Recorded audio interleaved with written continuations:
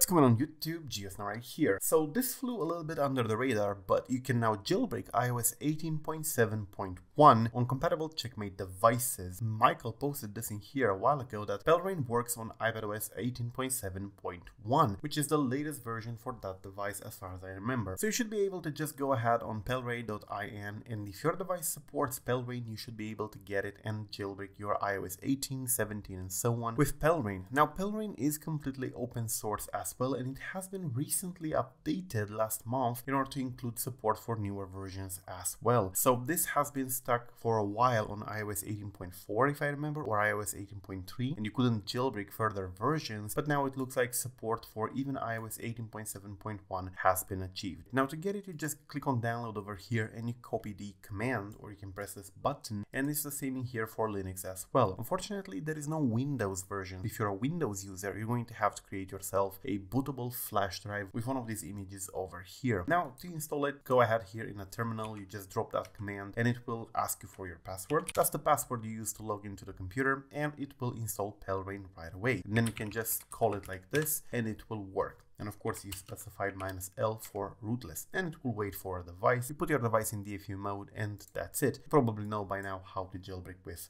PaleRa1n. If not, let me know below. Anyway, for those of you who are new to the channel and are not aware, PaleRa1n Jailbreak does not support newer devices like the iPhone 11, 12, 13, 14, 15 and so on. For that, you would need something like DOPAMINE, which is the latest jailbreak for those devices. And it supports all the way up to iOS 16.6.1 and iOS 16.5.1 depending on the device. So that's still the latest jailbreak available for modern devices. PaleRa1n does work on A8 through A11 devices, so your iPad 7 generation, your iPad 6th generation, your iPhone 8, 10, iPhone 7, 7 Plus, those will be supported. However, on newer devices, the chip is not vulnerable. So what you can do on newer devices is, of course, to visit this webpage over here, iDevicecentral.com, you click Jailbreak Tools, and of course you navigate down and you can see which iOS versions are jailbreakable for those devices. We call those A12 Plus, but it's basically either DOPAMINE, or you can use jailbreak alternative tools like Nugget, which allow you to have tweaks, or at least some tweaks, for iOS customization without being jailbroken. And there's quite a lot of tweaks that you can enable just with this, and it works even on iOS 26, so you do have a couple of options. But yeah, PaleRa1n is now available. If you want to get it for iOS 18.7.1, go ahead. Thank you for watching. This video is brought to you by Rayboot, a software that allows you to easily repair your device if it's stuck in recovery mode, DFU mode and so on. It can fix up to 150 iOS issues and even safely upgrade and downgrade iOS to signed iOS versions.